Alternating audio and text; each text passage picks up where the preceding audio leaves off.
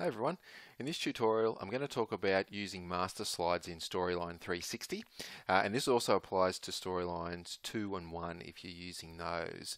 Now the beauty of using master slides in your project is they allow you to apply consistent layout and design and maybe reusing the same element multiple times without having to do that to every single slide. You can do it on master slides and do it once, and it also then makes it easier when you want to make a change. You're not changing multiple slides.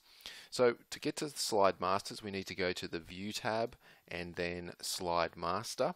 And what you see here is a set of master slides that we have with our project. So we have a slide at the top, which is our top kind of controlling slide, and anything applied to this slide will be applied to our layout slides underneath.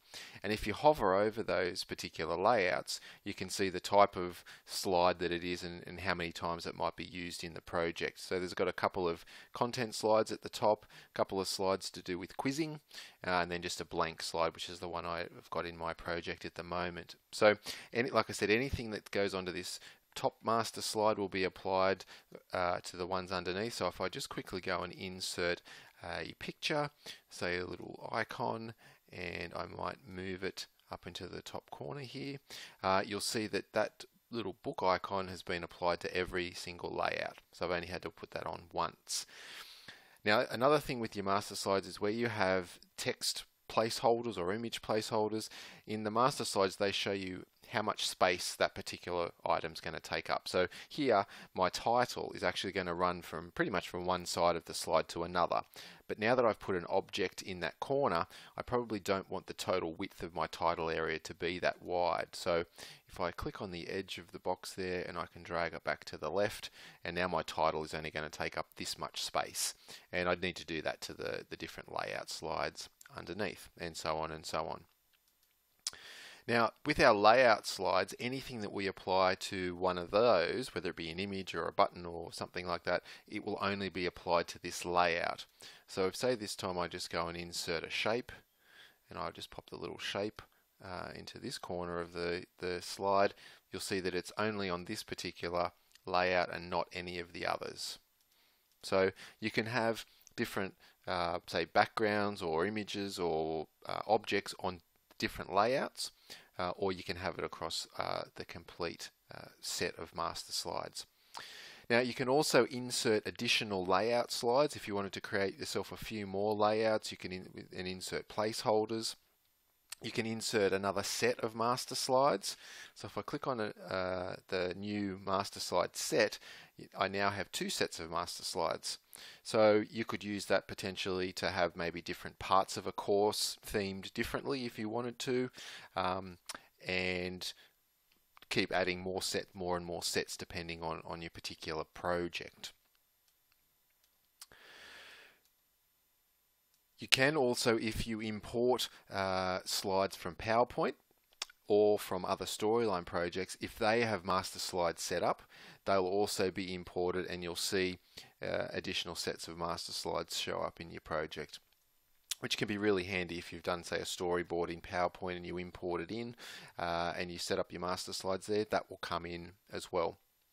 Master slides are good to use in conjunction with your color and font themes, so setting particular colors for your course or the font that's used. Those three things kind of all work in conjunction with one another.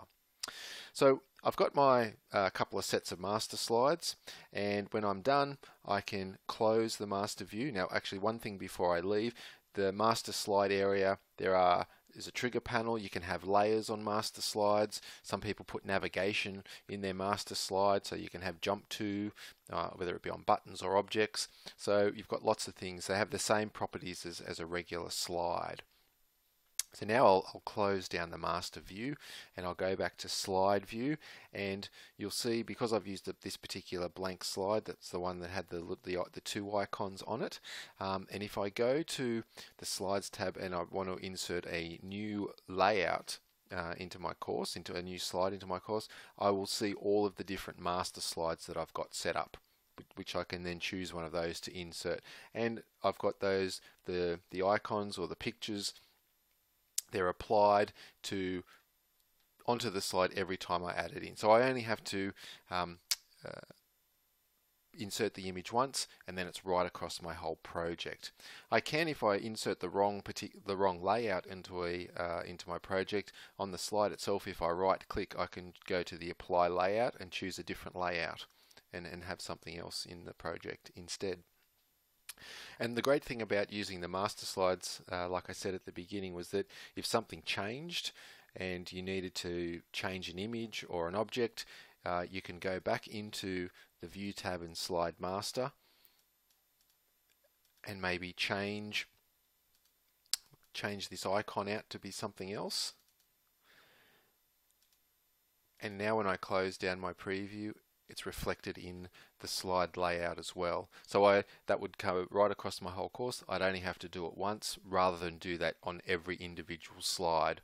And when you're looking at a slide with objects in a slide master, they also can't be selected from the slide level because they're on that master slide. So that's it for this tutorial. That's using master slides. Like I said, good to use in conjunction with color and font themes, but certainly a great way to introduce some consistency in terms of layout and slide design across your whole project, and certainly makes life a lot easier when you have to make a change down the track to the course.